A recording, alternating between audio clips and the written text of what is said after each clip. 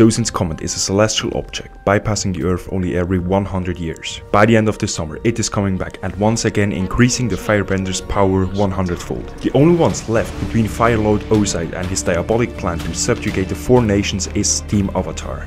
Avatar Aang must still learn to bend the elements of Earth and Fire, or this world is lost forever. He has special problems with the element Earth, because as an Airbender, he's used to look at things from a different angle, or to choose a different approach to a problem. Not so Earthbenders. They are direct and strong and hold their ground, no matter which opponent they are facing. In this video we want to have a closer look at Avatar Aang's Earthbending training by Sifu Topf, one of the most powerful Earthbenders on the whole planet. But be warned, it could be very painful.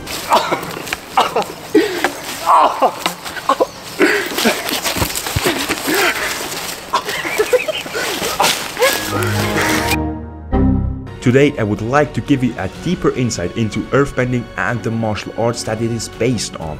Maybe you know that all bending styles in Avatar The Last Airbender are based on real martial arts. For example, airbending originated from Bagua. The elegant waterbending forms come from the flowing movements of Tai Chi. The explosive moves of firebending originate from northern Shaolin Kung Fu. And earthbending comes from Hung Gar or Hung Kun, the martial arts style that I have been practicing for years now. And as a very big fan of the series, as you can see here, I want to give you today a little insight into the martial art, Hung Gar, and also the earthbending training.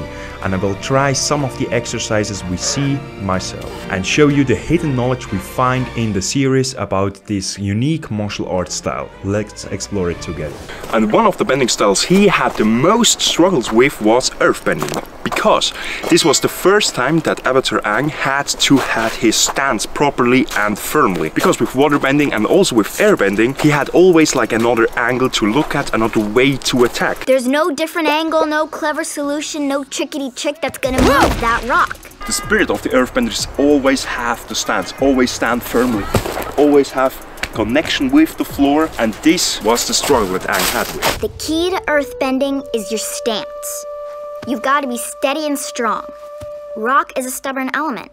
What Sifu Topf is telling Aang here about the horse stance is actually pretty accurate. In the language that we use, it's called Seipingma. So we have Yat, I, San, Sei, which is 1, 2, 3, 4. So Seipingma translates to something like 4-foot stance. That is described how you get into the stand by moving the feet out in 4 little steps. And then you have the correct measurements for performing the horse stance. Just as Earthbenders, real-world Hung Gar practitioners want to develop their routine with this stance to get connected to the earth, to the ground, and getting as much power for fighting then out of it.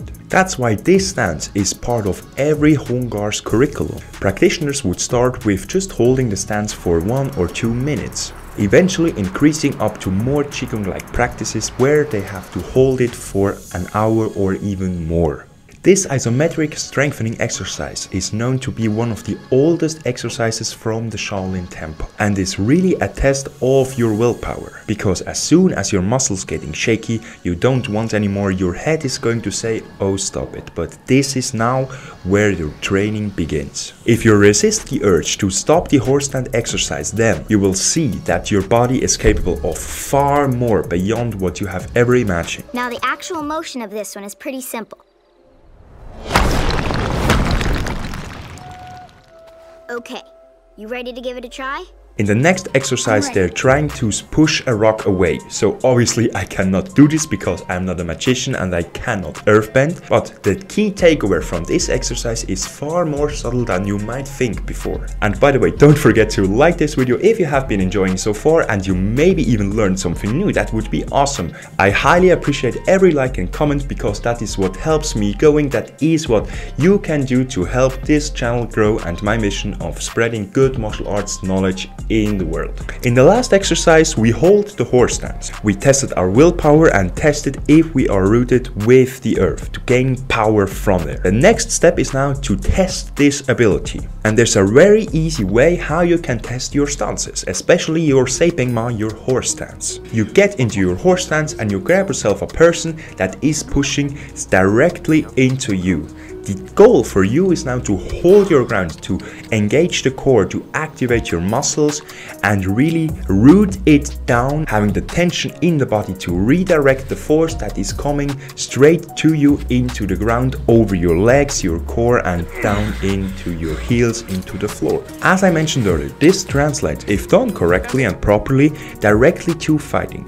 As I have my experience with fighting as well, I have usually big problems to sweep or throw my instructor in our sparring sessions, because his stance is so strong and he's so rooted to the ground that I need, despite that I am 15 years younger than him, so much force to sweep him and have the perfect angle for this. If you develop this kind of stability and strong connection with the ground, then I guarantee your martial arts skills will go over the roof and you see your sparring and your fighting game well on to the next level. Thanks, Katara. A gentle nudge. I'll try that. Keep your knees high, Twinkle Toes! In the next exercise, we see Avatar Aang carrying a big heavy rock while Sifu Topf is trying to get him off balance. The main reason why Sifu Topf is letting Aang doing this exercise is strengthening the body. When we look at old pictures of old Hung Gar masters, we see that they were not like just a stick. They were big and muscled guys, because already the old masters of Hung Gar Kungfu knew about the improvement of health and fighting skills when having strong and big muscles. Being jacked and muscled can help to prevent injuries. It is protecting your bones from breaking, it's protecting your joints, your ligaments and your tendons from ripping apart in combat and in battle. And we don't need to talk about the intimidating effects of an opponent which is bigger and stronger than you, because these psychological factors also take place in a fight, in a combat environment. So for the next exercise we're going up in the woods, but I need some energy and some protein first, because now we're going to do something where we move around and carrying some big ass weights. I could just say, just go to the gym and do some ass to grass squats with 150 kilos, or we could go into nature and lift some heavy things that nature is providing us. And by the way, if you're interested in leveling up your fitness and your martial arts game, I have a special offer for you down in the video description. It is the first link where you will find my own strength training program that I created especially for guys like me who do martial arts and who like to lift heavy ass weights, and I will guarantee if you do this program you will get the best results. If this interests you, then have a look at it. This thing looks about cool.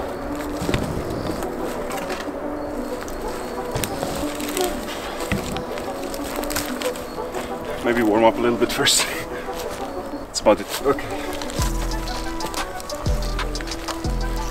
That would be insanely cool, because I can have this on my back, but how to get it on my back?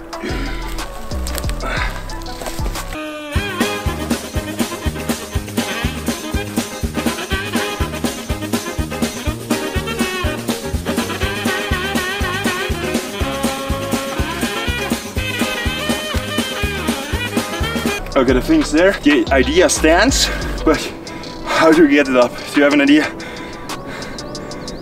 Shit, okay, let's try.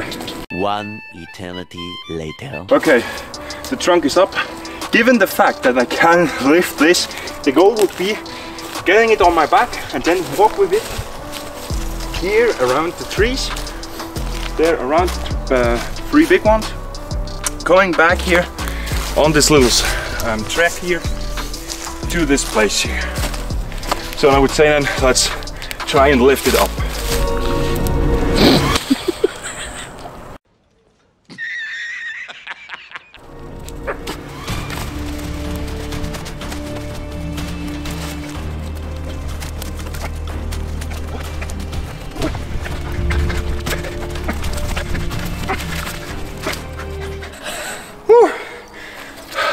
Was actually lighter than I expected. And it's crazy, you have to balance it out because the weight was all on one side and it constantly pulls you in that one direction.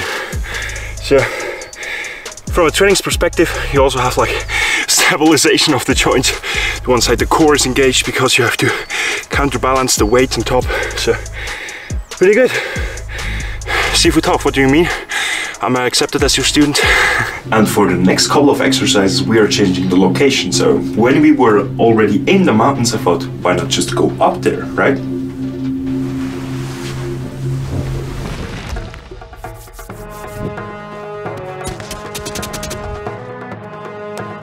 The next exercise that Topf and Ang are doing is a conditioning exercise for the fingers. And as you can see, we are thousands of kilometers away from the next desert, so we're going to do it in the snow.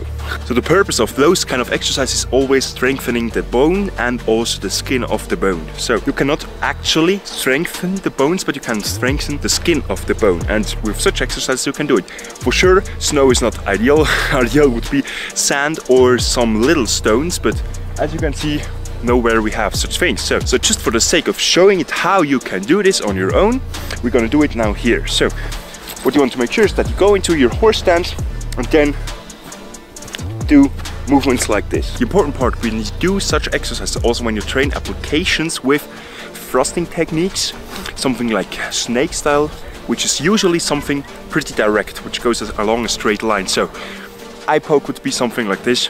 Then make sure that you don't have your hands like this here.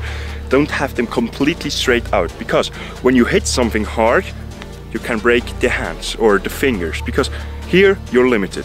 When you have like this little angle here and then you thrust like this, the hand will automatically go downwards, and there you have the space of the joints that they can move in this direction. So also with this exercise here, don't do them like this, just angle them a little bit. Below the snow is actually some actual rock, so when I did this I felt like the pressure, so it's almost like training this impact here on the finger, so it's actually more legit than it looks.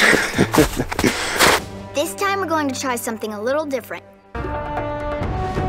This exercise that we see now resembles something like a kettlebell swing we know nowadays. This is a really great exercise to improve your stamina, your muscle endurance, but also work on your core stability, which is one of the main factors in fighting and combat sports. The shaking that we see is again a test of the horse stance. Some martial arts call it mabu, we call it horse stance, but it's really a test if the stance is properly and firmly rooted to the ground.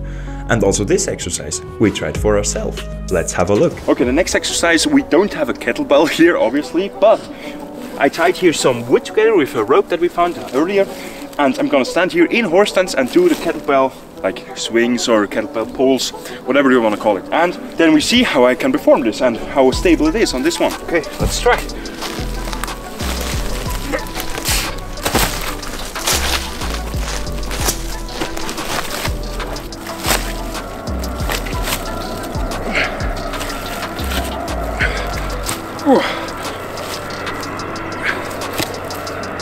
Okay, that's fine, that works.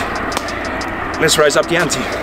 Okay, I'm gonna do the same, and now you hit me that we can simulate like the earthquake that Topf did, okay?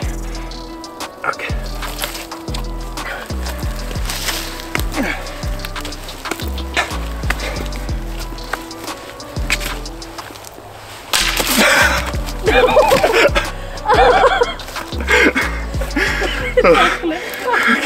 God's sake, that didn't hit me.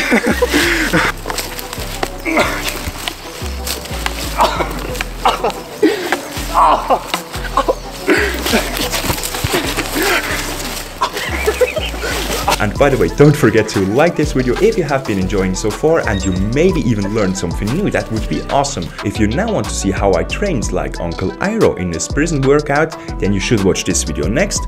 And on this side here, you'll find another video that might interest you. Let's see you in the next one.